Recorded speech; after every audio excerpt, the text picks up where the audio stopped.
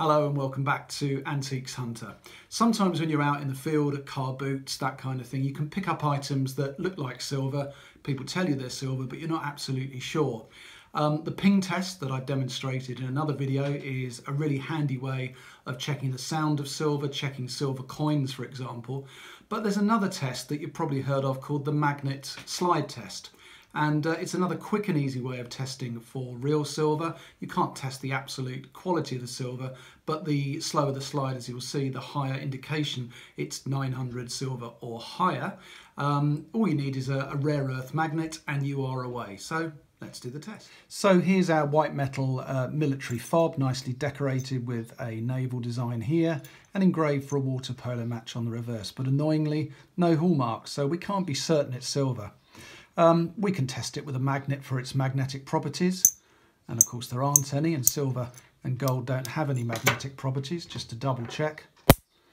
There we go, there's a cupronickel coin. But the actual slide test itself, and you have to really do it yourself a few times to get the feel, involves this. You turn the object, smoothest side you can get, at about a 45-degree angle. Here is our normal coin, and it slides very quickly off. There's no resistance there at all. If we take our rare earth magnet, although it still slides, you can see there, it's much slower. It's almost glides.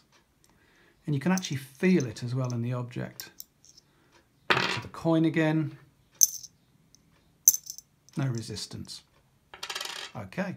So there's a quick and fairly easy way of checking unmarked silver when you're out at car boots or markets. Along with the ping test, it's a great way of checking whether what you're buying is more than likely silver. The only way to be absolutely sure, of course, is to test it, acid test it. Not possible when you're out in the field, and of course that can also sometimes damage irrevocably the item you've got. So we hope that was useful. Do please subscribe, give us a thumbs up, and if you'd like more helpful hints and tips about buying and selling collectibles, our book, How to Make a Serious Second Income Buying and Selling Collectibles, still available down below on the Amazon link. That's the UK edition there, but it's available worldwide. A quick and easy read, and do take a look at that. Thanks very much for watching. Do check back, and we'll see you soon. Bye for now.